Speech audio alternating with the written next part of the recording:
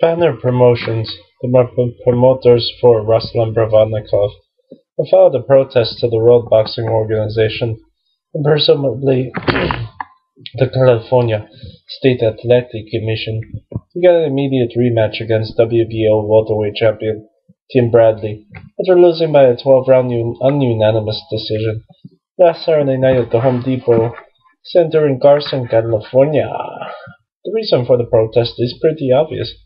Provodnikov badly hurt Bradley in the first round and knocked him down, but wasn't given credit for the knockdown as the referee ruled it asleep. When Bradley was clearly hurt and he attempted to get back up, he went back down again. Bradley was hit with a huge right hand from Provodnikov, sent Bradley falling backwards against the ropes.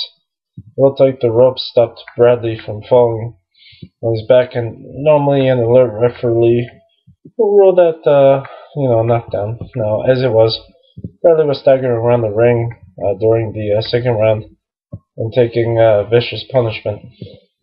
Now, even without Bradley falling against the ropes, you can make a strong case that the second round should have been a 10-8 round. In the six, Bradley was once again staggering and falling against the ropes as he was out on his feet.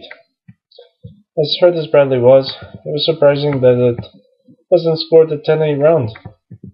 Now the final judges' scores were 115 to 112, 114 to 113, and 114 to 113.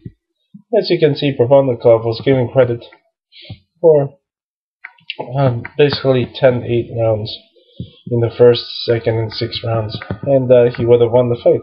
If he was given credit for a 10-8 round, in just one of those rounds, the fight would have been ruled a draw, and we might be seeing a rematch under those conditions. Now, some doubt Bradley would give Provodnikov a rematch if the fight were ruled a draw, but at least there would be pressure from boxing fans on him to fight again.